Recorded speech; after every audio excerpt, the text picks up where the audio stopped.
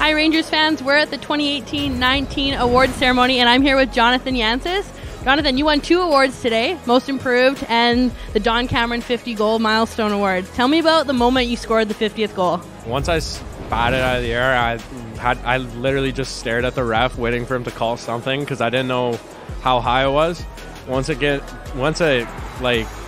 saw him wave it in, there was no other feeling like it. I saw Joe wheel over, get the puck, and I was like, this isn't happening right now. It was an unreal feeling. How did it feel to have the support of your teammates and just them being just as excited, if not more excited than you in that moment? This is the closest team I've ever been a part of, so I was standing on the bench, the guys had their arms around me, and then I just felt like I was going to collapse, and they eventually got in a big group hug, and it just a lot of love over there, so it was amazing. So this didn't come from just luck. You worked a lot on the off season to get to this point. So we talked a little bit about it before, but what did you do in the off season to get to this point? I've trained like I've never trained before. I was in the gym 6 times a week, skating 4 or 5 times a week, just getting ready to grab this opportunity and I think I took it in stride and it's got off to a hot start and just carried it on throughout the year. So you guys won 2 awards together. You won MVP and Most Outstanding Team Effort. So tell me how that feels. I know Greg feels great about it, and I do too. So, yeah, no, obviously it's a huge honor to win awards here, and we're just thankful that we got chosen.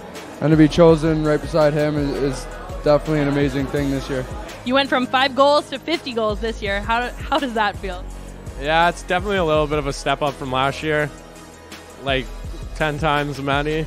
So just being able to do something you thought you could always accomplish is just really satisfying, and really, I keep on saying there's no other word to feeling like it, and I just can't describe it. You guys both won awards not together as well. So Greg, you won the annual scoring trophy this year and you ended the season on a 20-game point streak. So how does that feel?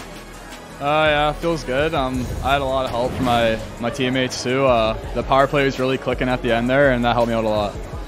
And Riley, you also won the 3-star award as well. You had the 1st star 10 times, and you had the 2nd star twice, and then the 3rd star once. So how did that feel?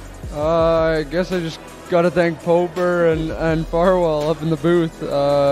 They do the choosing for that, and couldn't have done it without my teammates and the guys alongside. So yeah, the power play definitely helped this year, and just all little things, so it was really good.